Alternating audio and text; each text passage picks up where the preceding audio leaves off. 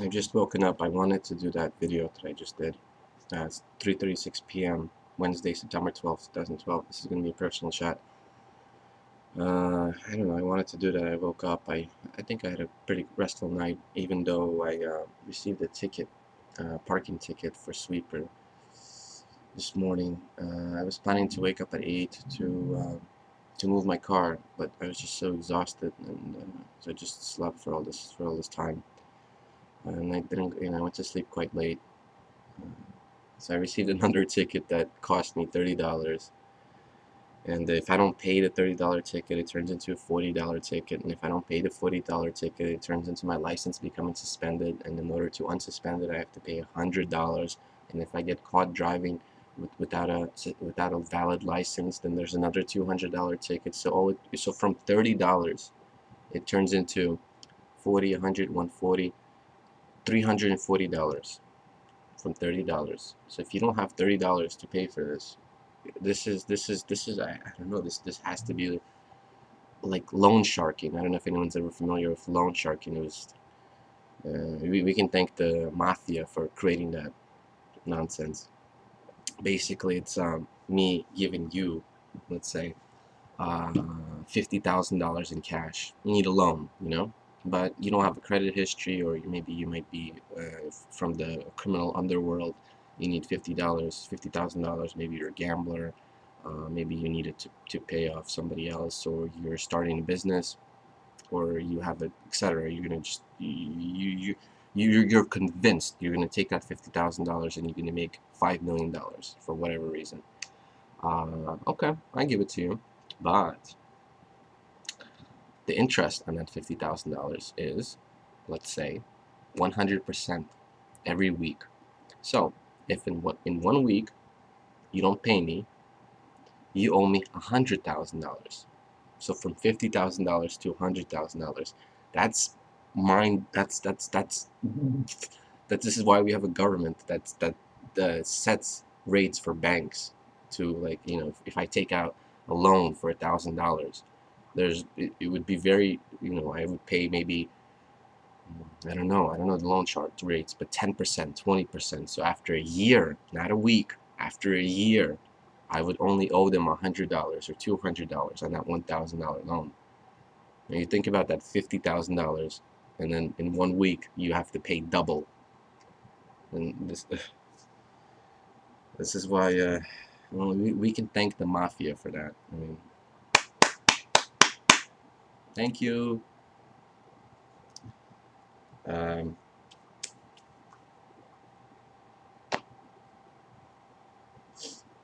I got an email back from Oliver, so he sent me the template. I looked it on my phone. It looks really complicated, but I mean, I have to just examine it on my computer and just try to get an understanding of it.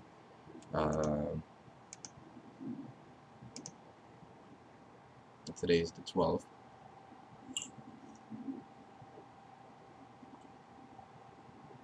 Uh, Today's Wednesday, so hopefully I'll have the comments done by today, and then I'll have my taxes situated for tomorrow morning. But there's no immediate pressure on my taxes, but it's better that I do it as soon as possible, so I don't have to worry about it, because it's just such a nuisance, especially if I don't know anything about it.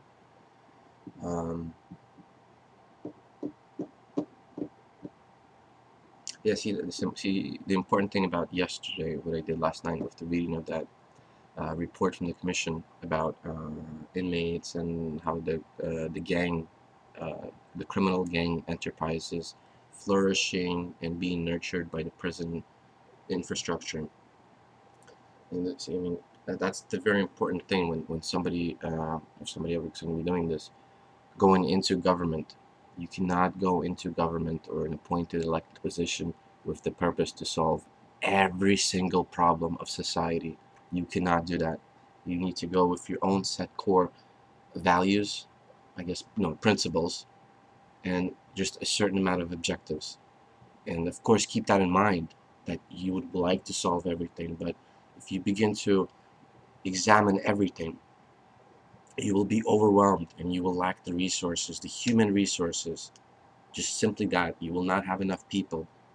not in your own time, your own energy. You will just be swamped and you will burn out within a year, maybe, or within a month, or just simply within the hour of you realizing all these problems and creating all these solutions to every single of these problems.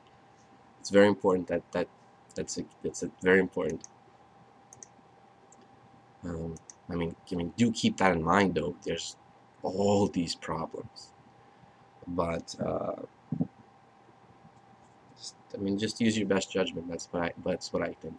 I've never done anything like this, so I'm just relying on the advice of other people that I've listened to, or just I don't have any references to it, but I've heard this before, and I'm keeping it in my mind. Um,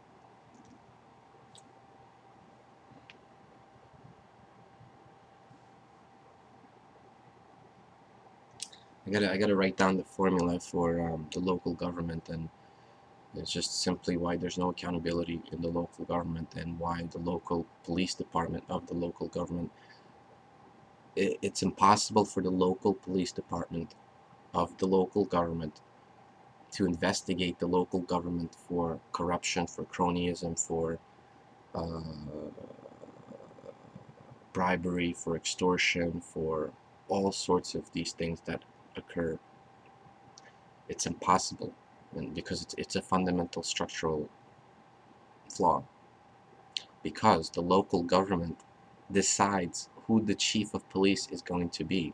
So with that in mind, if they are already corrupted, or they have plans to be corrupted, they're not going to be hiring the most honest, the most problem-solving individual. They will be hiring the person that will let them, or turn the other way, or even in some cases partake in this pillaging of the tax dollar, or exploiting their positions. uh, that person would simply just look the other way, or just ignore it, or flat out ignore it. And it's a fundamental structural flaw in the way that the local government is structured in the state of New Jersey. It, like I looked into the FBI thing. In the state of New Jersey, we kind of rely on the FBI to take care of all this shit, because the local government, the county government, and the state government, and the state police, sorry, no, because the local police, the county police, and the state police are are in are in a partnership with the government. Yet the police officer swears an oath to uphold the Constitution. So it's simply me saying that I've just endangered myself. I've put myself in harm's way by saying that.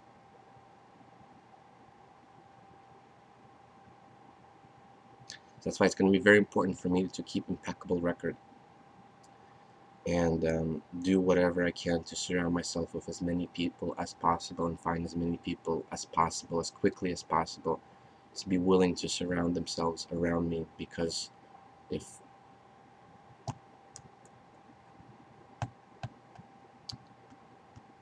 if not, it'll be really simple. It'll be quite simple to just eliminate me from this picture, either by having a local enforce somebody from the police, or planting drugs on me, and then I go to jail for 30 or 40 years by whatever, simply killing me, finding a place where I'm by myself, where there's no witnesses. It's not that complicated to kill people in society, especially in American society, with the intent of keeping it a secret. I'm not talking about what we've had some of these cases. These are tragic cases, and the shooting the shooting that happened in Colorado with the movie theater.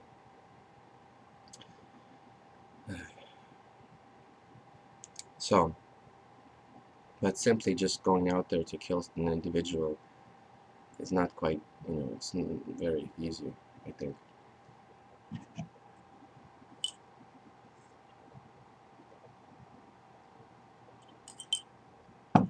Anywhere, really, not necessarily America. I mean, some places I would imagine be easier than other places, like Russia. Um,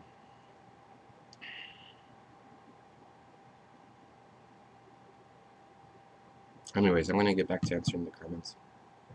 I received in that one of the videos, someone asked me I'm not subscribing. I don't know why. I'm gonna ask him why. Yeah, because I was talking about the capital city of Trenton. Maybe I don't know why. I don't know. I hope the people that continue to watch this are the people that I believe will become great people in whatever it is that they do, simply because they're trying to, not necessarily concerned about me or my emotional well-being or etc., but simply because I might be sharing some profound insight or wisdom that will impact or will benefit, that is of benefit to them as an individual. And that's what I believe.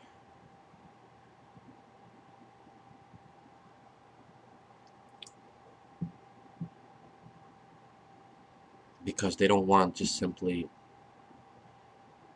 they don't want to be that person that goes to work 9 to 5, or just that miserable person that we see everywhere in today's society that's not happy with what they are doing in life. Well, why is it that you're doing this if you're not happy with it? Well, stop doing it and find something you're happy with.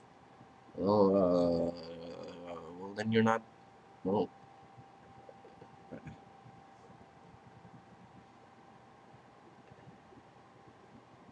none of this is easy for me. I'm just happy, I mean, I guess. Anyways, I'm still concerned about the watch, if I should wear it, because then the established businessmen of today's society are going to see it and going to take me a little bit more seriously. But at the same time, it's a compromise to my own integrity of not believing that materialistic possessions should be of some sort of a status. It kind of, I think it upsets the innocence of me, which I maintained, or I hope to maintain, in the innocence, despite whatever happened to me. I'm still innocent, I believe. Not innocent like I'm innocent of a crime. No, no, no, no, no. Innocent, like a child is innocent. When you look at a small child, a baby, they're innocent. They, if they do something wrong, it's like it's this little thing that they do wrong, and they don't know. They get scared, and like, oh, sorry, or like they're just children, and they're growing up, and so they're innocent.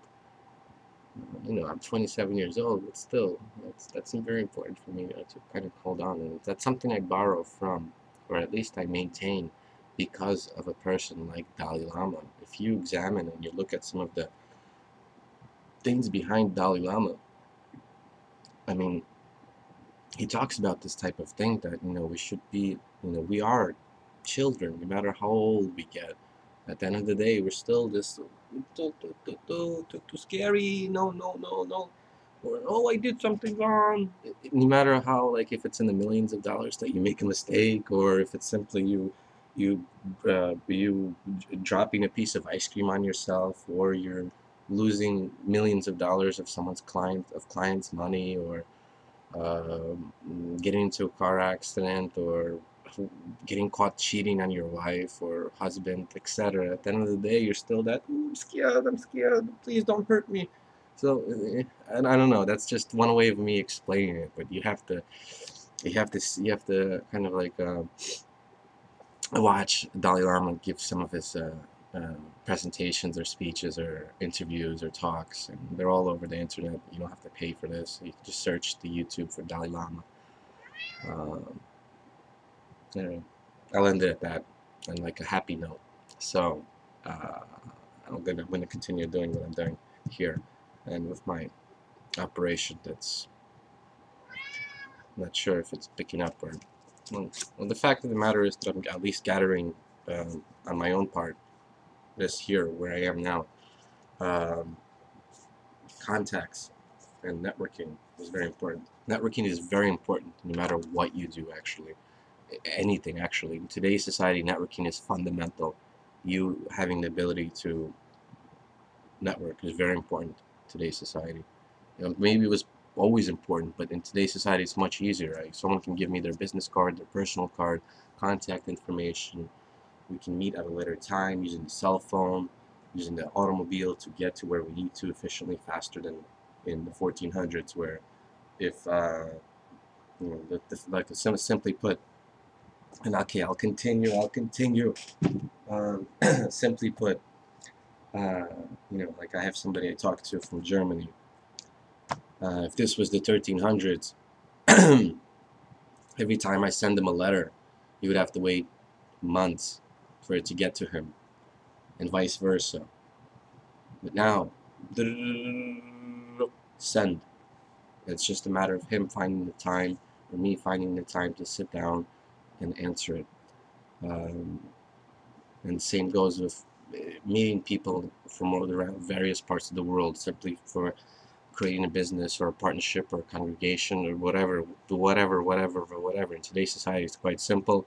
If you know, it's assuming you have the resources, boom, get a plane ticket, boom, get into an airplane, boom, 12 hours later, you're in a different country, boom, you go to the airport, you meet the person, you go, and then you go from there, boom.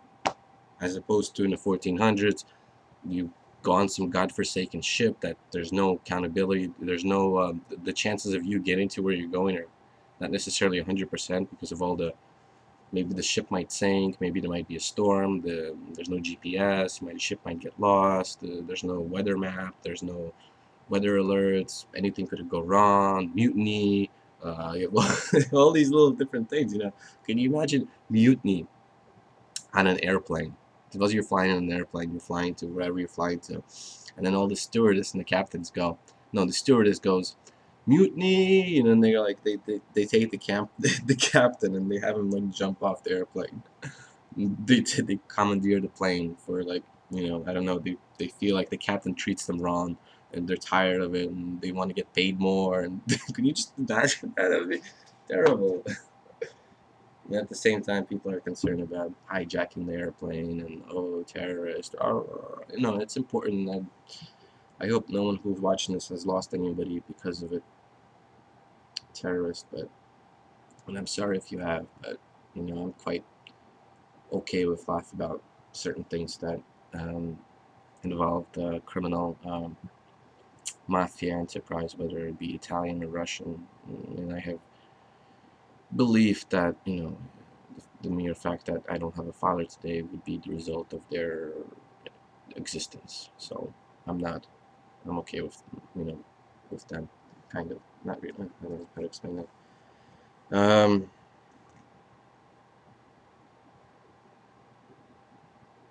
Okay. Okay. I'm gonna get to work. Ta-da!